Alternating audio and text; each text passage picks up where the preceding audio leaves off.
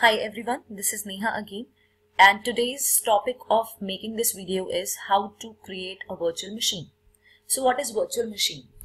Virtual machine is a machine which is physically presented on your laptop, desktop or any other machine, so that you would not need any other hardware. So you don't need two laptops or two computers anymore. If you want to use, you need two machines, I would say. So let's start doing that. And okay, so prerequisite to install a new virtual machine is you need to have Hyper-V program installed on your laptop or on your desktop. So I have already installed it. How I did it, I am going to prepare a video on that, and I'll share the link in the description of this video so that you can install that on your machine and learn how to do that. And second prerequisite to create a virtual machine is, like we have operating system, right? We use a disk, a Windows disk, like if we are installing Windows 8 or let's say any server operating system, we use some kind of disk or hard drive on our machine, right? In virtual machine, we need an ISO file. You can simply go to Google, I would say, and type download Windows Server, whichever operating system do you want, like 2012 R2 or 2008 R2, type that in ISO format. You will get lots of options or lots of Microsoft links to download that, and you can download that for you. I've already done that. So let's start preparing the virtual machine. So we have two options, quick create and new. So I'm just going to show you what quick create means. So as soon as you click on quick create, it just opens up with several options available. So Windows 10, because I already have Windows 10 on my machine, I can go ahead and create a virtual machine using the same, and I will have Windows 10 on this machine also. This is another option wherein it is another operating system, not Microsoft. This is Linux, and this is some other option. Now that depends what you want to use. The ISO file which I'm talking about, let's say we want to install 2008 R2 or 2012 R2 machine. We click on local installation source, and it says you can install from ISO file or virtual hard disk also. So change installation source.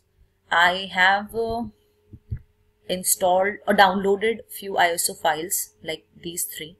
It's 2016. If I want 2016, I can use this, or 2008 R2 or 2012 R2, whichever I want.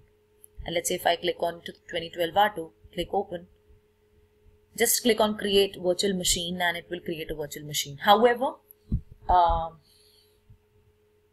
yeah, so you can click on more option and it will give you an option to change the name. Like let's say I've given quick and default switch. It is showing us the switch which we created in one of my videos, and the link is available in description on how to do that. This is something, guys, you should learn or you should know what it is. I'm not going to invest some time or any more time in this video because it's time consuming. So let's say if I choose this, I simply need to click on create virtual machine. It takes some time.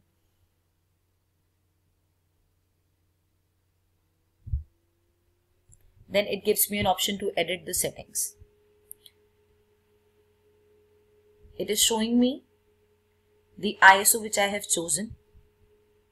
It is showing me the memory. So memory, guys, if someone comes to you and asks you how much RAM do you have in your machine, so let's say you say 2 GB or 4 GB or 8 GB. So 2 GB means 2048 MB. So by default, if you click on quick create, it chooses 2 GB RAM and the dynamic memory. So what is dynamic memory? You go to your machine, click on PC,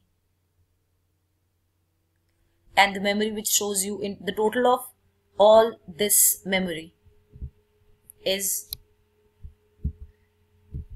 called RAM. So this is the minimum it is going to use, this is maximum it is going to use, and so on and so forth.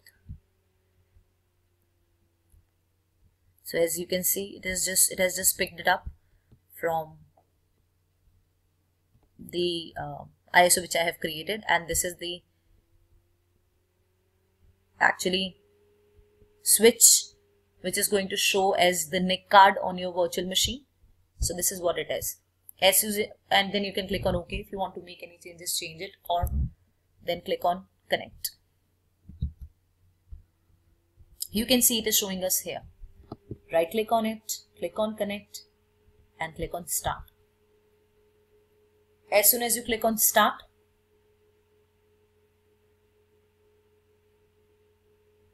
it is going to take some time. It is just going to do its basic task, and after some time, just follow the steps it is going to show you, so that it's same like you are installing the operating system on your machine. So this is one of the way to create it. I'm going to shut it down.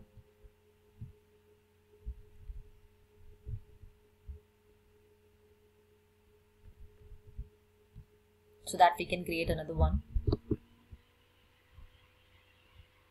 Right click on it and shut down that machine. Okay, we'll see why it is not shutting down right now. Let's go to another option that says new, virtual machine,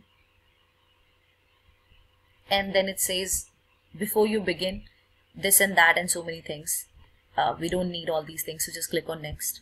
Here we can give a machine name. So let's say we give ServerTechno.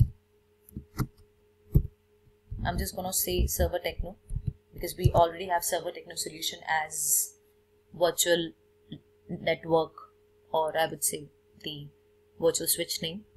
It shows you the location wherein it is going to show or save the details of this machine. I would say we can choose this option and save it somewhere else. So let's say if we don't have space in C drive and we have it on some other drive, we can simply click on this option and change the location. However, I'm not going to do that. So just click on next. Generation 1 and generation 2. So generation 2 gives you little more features. What it is, we'll get about it later on. Now once you have chosen generation 1 and generation 2, you cannot change it further. So I'm just going to go with the generation 2 because this is latest. It has new virtualization features in it. Click next. Here you assign RAM. How much RAM do you want on this machine? So more RAM do you assign, more faster your machine is going to be. So I'll go with 1 GB for now. It gives an option also, use dynamic memory for this virtual machine. So dynamic memory means how much hard drive space do you want. Click on next. We are going to choose the switch which we created, ServerTechnoSolution Lab. It will appear as NIC card on your machine. And here it is showing you that it will create a hard disk, a virtual hard disk on your machine at this location with the name of the virtual machine. You can change it if you want. And here you give the size of your virtual machine. So I'm just going to keep it as 20 GB for now because we are creating a test machine. Use an existing virtual hard disk or attach it later. We are creating a machine, so we are going to create a new one.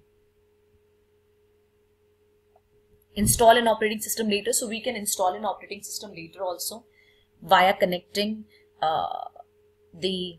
let's say we don't have any ISO or any thing available with us, so we can simply just choose this option and keep it, or install the operating system later. I'll show you how to do that once the machine is prepared. We have an ISO, so we are going to type a choose option, install an operating system from a bootable image file. That means ISO. So let's say I'll go with this one. The third one, it says install an operating system from a network-based installation server. So ignore this part, it's little more technical than the regular thing. As soon as we click on next, it actually shows us what we have chosen or selected. If you want to make any changes, you can simply click on the option you want to go for. Right. And let's say if everything is fine, after that come back to summary and click on finish.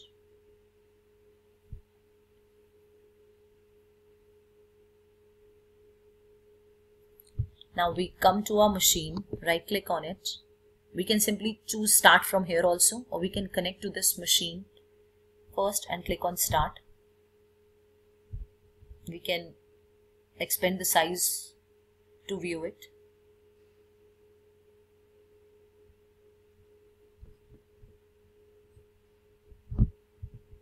It is going to do some basic check and it says escape to cancel. So I'm going to click on escape.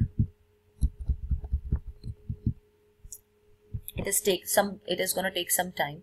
As soon as it will take, it is going to clear all these things. It will just ask you to press any key and install the operating system as you normally install on your laptop or your desktop. You need to follow the steps.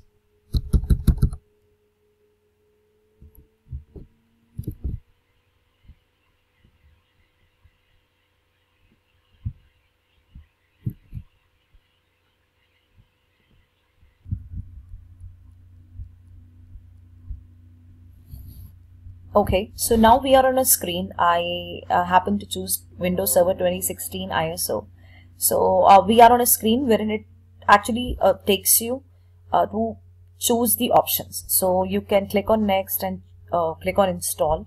As soon as you click on install, it is just going to give you several options and then you have to follow the further steps to install the operating system on your virtual machine. So that's it guys, because this is it about how to create a virtual machine on your hardware, or I would say physical machine. So thanks for watching it.